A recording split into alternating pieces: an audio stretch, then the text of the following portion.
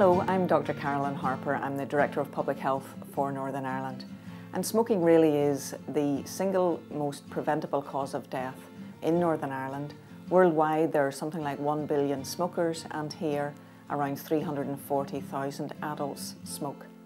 Smoking kills about half of smokers, and each year in Northern Ireland there are around 2,400 deaths per year that are smoking related, mainly from conditions like cancer, heart disease, asthma, bronchitis, but also other conditions like stroke.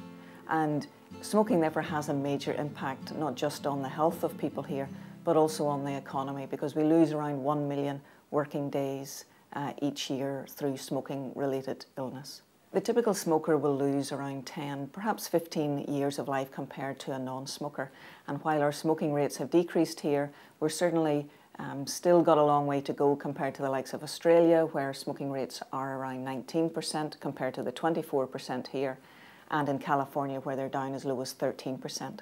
But the good news is that if you stop smoking, you'll feel the benefits almost immediately, certainly in terms of your breathing, your overall health and energy levels, and after a year, your risk of having a heart attack is reduced by as much as 50%. So that's good news and every reason for people to continue to try to stop smoking.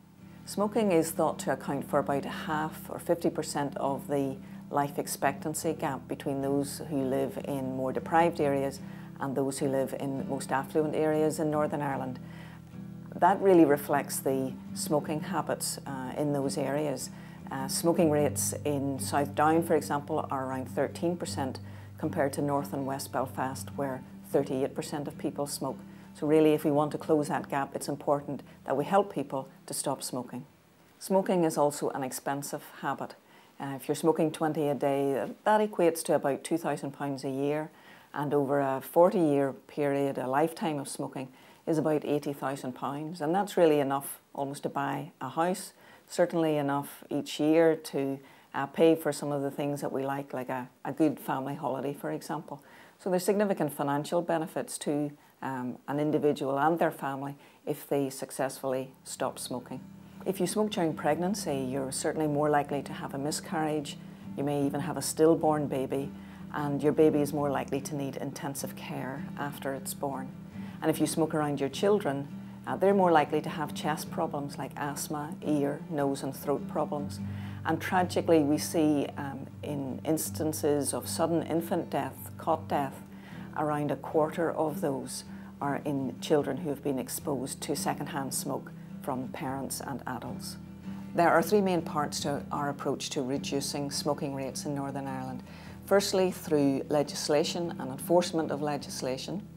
Secondly, making people aware of the dangers of smoking and also the benefits of stopping. And thirdly, providing direct support to help people to stop. In terms of legislation, the main developments were in 2007, where we introduced legislation to ban smoking in public places. In 2008, the age at which you can legally buy tobacco was increased from 16 to 18, and we're very much supporting the proposed legislation to also ban vending machines and to remove tobacco from display. And that's all about creating a climate where non-smoking, not smoking, becomes the norm. I would also very much support legislation to ban smoking in cars. Cars are a small space, and the levels of smoke gather and increase very quickly. South Africa and Canada have already introduced that type of legislation. Australia and the United States are looking at it, and I firmly believe we should also introduce that legislation here. So to make people aware of the dangers and also the benefits of stopping smoking, we're running our new public information campaign. It was developed with smokers and has two main messages. Firstly, warning about the dangers and risks from smoking, but also giving the message to smokers to never give up on giving up. Many smokers try many times before they quit successfully, and that's our key message from that campaign. We also provide support to people to stop smoking. We have around 600 providers across Northern Ireland, mainly GPs, chemists, community centres and workplaces who provide advice and support to people who want to stop. Last year, 24,000 people attended those services. That's very encouraging and was a 10% increase on the year before.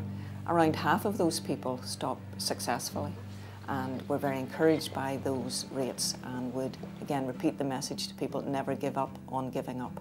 What works for some people may not work for others, but you can go to our website or to the Smokers Helpline to get more information and advice and support. And you can also order the Quit Kit through either the website or the helpline. A priority for us in the upcoming year is to expand our support to areas where smoking rates are higher, to pregnant women through antenatal classes and services, to manual workers through workplaces, and to young people through colleges, further education and so on. Smoking rates in Northern Ireland have decreased significantly over the last 10 years. Yes, we have further to go, and we'll continue to work with our partners to make sure that we reduce smoking rates as low as possible to the benefit and health of individuals and also the economy in Northern Ireland.